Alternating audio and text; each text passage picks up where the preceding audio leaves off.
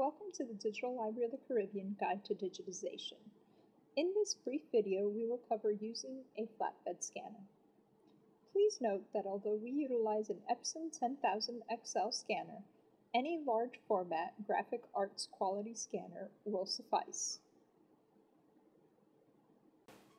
The following settings are recommended as preservation standards: 8-bit grayscale or 24-bit color, depending on whether the original has significant color, 300 dpi for text, or 600 dpi for standalone images such as photographs, or small, illegible text. We will now place the original on the platen of the scanner. Notice that we do not place the material directly against any edges in order to avoid cropping. Here you see the Epson scanning interface. Please note that you will stay at professional mode with reflective document on the document table, and your auto exposure type is photo. Our image type, we will select either 8-bit grayscale or 24-bit color, depending on the original. Our original today is in color, so we will select 24-bit color.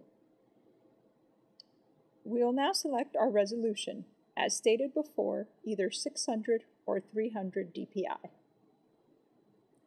In the Epson scanning interface, please scroll all the way to the bottom and ensure that no settings have been checked.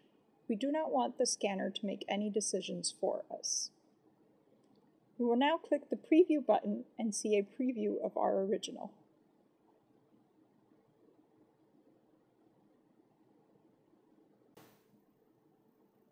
Once the preview image has appeared, we can select the area for scanning. We will do this by simply creating a box around our document. Notice that we are leaving extra space around the document in order to be able to crop and straighten our image later. So do not worry if your image is not perfectly straight now. We will straighten it later in Photoshop. Once you have selected the area to be scanned, click the Scan button. Depending on the scan settings and your computer, scanning may take a few seconds or a few minutes. Once the scan is complete, you can close the Epson scan interface by clicking the Close button. Once the interface is closed, your image will remain open in Photoshop. Here we will maximize the image to facilitate editing. First thing you want to do is straighten your image. Use the Measure tool, which can be found under the Eyedropper tool, to click and select a straight line on your document. To make it easier on yourself, you're going to want to zoom in to between 50 and 100% in your image by clicking Ctrl+. Once you have zoomed to the appropriate level, click and drag the Measure tool along any edge of your document. You will then select Image, Rotate Canvas, Arbitrary, and the computer will tell you the degree to which your image is crooked. In this case, it is 2.63 degrees. Click OK, and the computer will straighten your image for you. We will now crop the image using the Crop tool. Simply select a box around your image, coming just to the edges. You do not want to crop in on the image or leave a border, making sure to maintain the original scale and proportions.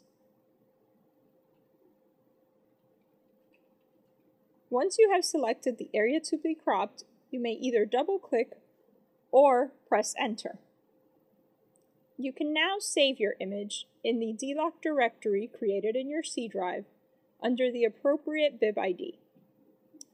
Pages are scanned in sequential order. We have already scanned page 1. Therefore, this one will be file name 0002.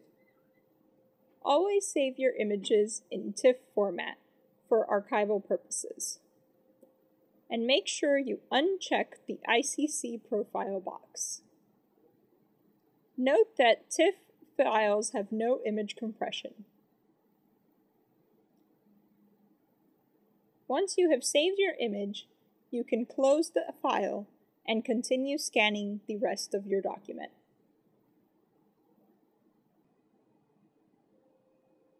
If you would like more information about digitization, please see the manual available at www.dlock.com.